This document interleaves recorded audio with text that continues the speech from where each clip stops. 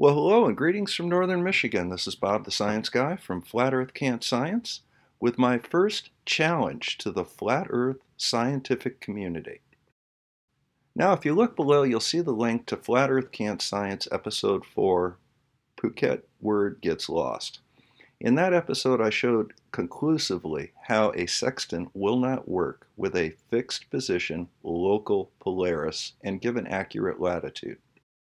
But what about the dome and refraction and refractive indexes of the dome, etc., bending the light from Polaris to the correct angle to read off the latitude on a sextant? Well, that's just fine and dandy.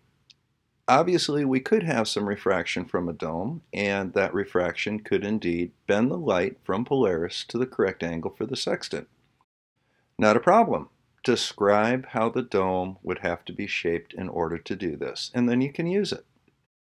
So let's clarify a few things. On a globe Earth, also known as reality, when you read the angle to Polaris from the horizon, you get your degree of latitude. On a flat Earth, with Polaris being small and local, you can directly calculate the angle it will appear above the horizon based on the distance from the pole.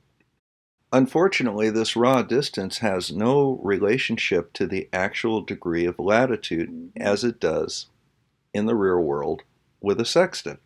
Now, I've calculated this difference on a spreadsheet, and you can find the link to that in the description, by degree of latitude from the North Pole at 90 north all the way down to the equator.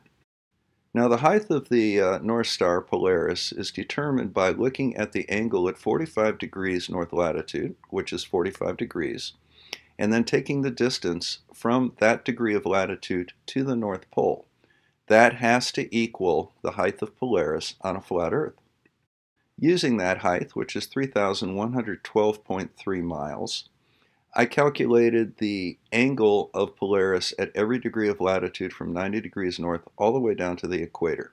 In order to have the angle of Polaris match the actual degree of latitude, this is the graph of the refractive index by degree of latitude all the way from the North Pole to the equator. Now, since these do not match up to the actual degree of latitude, there has to be some form of refraction going on through the firmament or the dome. You tell me what that's going to be. What shape does the firmament have to be in order to correct these angles and give us proper sextant readings? I've even been so kind as to give you the equations you need to have in order to calculate the size and shape of the lens. So basically the challenge is very simple. You either show me how the firmament does this and corrects these refractive indexes by angle of degree, or you can't get to use it as an excuse as to why a sextant actually works on a flat Earth. So here's a little lesson in science. If you're going to make a proposal, such as, well, the firmament corrects this angle so that everything works out right, you have to actually show how it would do that.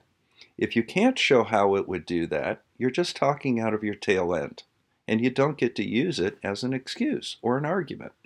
So here's your chance. Show me how it would work, and I'll let you use it as an argument as to why a sextant actually works on the world. If you can't show me how it'll work by showing me what the lens would have to look like, you simply don't get to use the argument. So have at it.